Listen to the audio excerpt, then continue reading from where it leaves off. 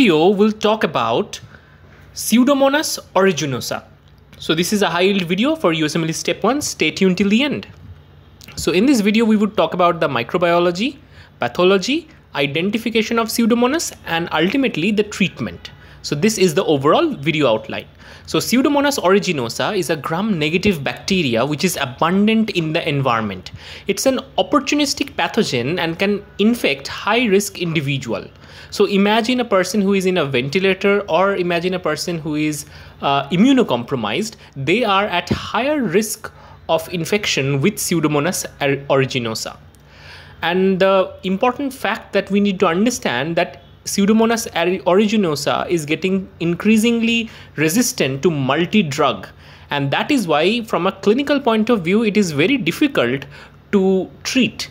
And this is also the most commonly acquired hospital or ICU acquired infection. So Pseudomonas aeruginosa, let us talk about some morphological features. It is a gram-negative rod. It is encapsulated and motile. It contains polar flagella that you can see already in this diagram, and it's an obligate aerobe. So let's talk about some identifiable features. It is catalase positive, citrate positive, and oxidase positive. It can also form spore but does not ferment lactose. So in McConkey agar, they would give rise to these yellowish colonies which are typical to lactose non-fermenters. It has pili, which helps them to attach or adhere to the target cell surface, and flagella, which help them to wade through the thick mucus tissue, thick mucus layer and reach the target cells. Also, on its surface, it has multi-drug resistance transporter, which can pump out many of the antibiotics and making it very difficult bacterial strain to treat. Pseudomonas aeruginosa are widely found in medical devices such as ventilators, urinary catheters, etc. Sometimes they can also form biofilm, which is even more dangerous because many of these implants on which if Pseudomonas aeruginosa forms a biofilm, it would be quite difficult to treat. Now, basically it is associated with pneumonia, implant associated infection, catheter infection, urinary tract infection, etc. So it could be localized or systemic as well. So in terms of localized infection, one of the most common one is external otitis.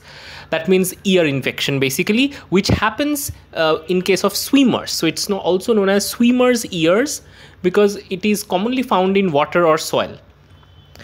Also, people who are especially diabetic and elderly, they might develop necrotic otitis. Also, it can lead to cerebral abscess or meningitis. When it comes to lung, it can grow nicely because lung is a place where you have air, and it can inject several cytotoxins such as XOU, XOT, etc. We'll come to that. But anyway, it grows very nicely in our airway epithelium. Basically, there are specific macrophages which try to engulf the pathogen. And basically there are toll-like receptor signaling that can recognize the pathogen. The lipopolysaccharide on the membrane would eventually be recognized by the toll-like receptor 4 or TLR4, and that lead to an inflammatory cytokine release. Eventually it would attract more and more immune cells like neutrophil, dendritic cell into the location and let them to release again inflammatory cytokine. Overall, there is a huge lung inflammation that can occur with the infection of Pseudomonas aeruginosa. Now, Pseudomonas aeruginosa secrete all of these exotoxins, which are XOU, XOT, XOS, XOY. All of these can kind of prevent phagocytosis, and that give them more survival chance inside a host body. Now let's talk about all the factors that can contribute to virulence. So obviously pili and fimbriae are the things that can basically help them to attach to cell surface and basically navigate their way through mucus layers. Cytotoxins, as we talked about, like XOU, XOT, all of these can be injected using the type 3 secretion system. And there is also siderophores, which are iron chelating agents which give them some survival advantage. There are different toxins which could be useful for these bacteria and could be damaging for the host.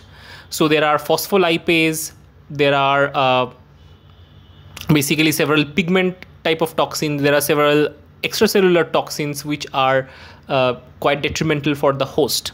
Lipopolysaccharide is the key inflammatory mediator, and it's kind of generic for most of the gram-negative bacteria, but it gives rise to the inflammatory response via TLR4.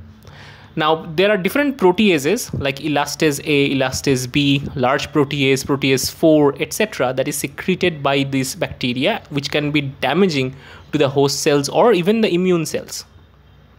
When it comes to laboratory diagnosis, they can be one can suspect that it's a Pseudomonas aeruginosa using gram stain, but it's never a deterministic test. So obviously other tests such as catalase positive, citrate positive, or oxidase positive along with gram negative bacteria would make the scenario a little bit more clear, but eventually they has to be isolated in either non-selective media, for example blood agar, where they would show beta hemolysis pattern, and also they can be basically recognized in the McConkey agar, where they would act like a typical lactose non-fermenter colony, that means yellowish. So this is how one can basically recognize these pathogens. When it comes to treatment, obviously these are bacteria, so antibiotics would be the treatment regime, but combinatorial antibiotics is important. For example, cephalosporins, aminoglycosides, and basically fluoroquinolones are used in combination to treat Pseudomonas aeruginosa, but increasingly they are acquiring multi-drug resistance, so that is why this is going to be a kind of like big headache for the doctors in near future. So I hope this video was useful. If you like this video, give it a quick thumbs up. Don't forget to like, share and subscribe. See you in next video.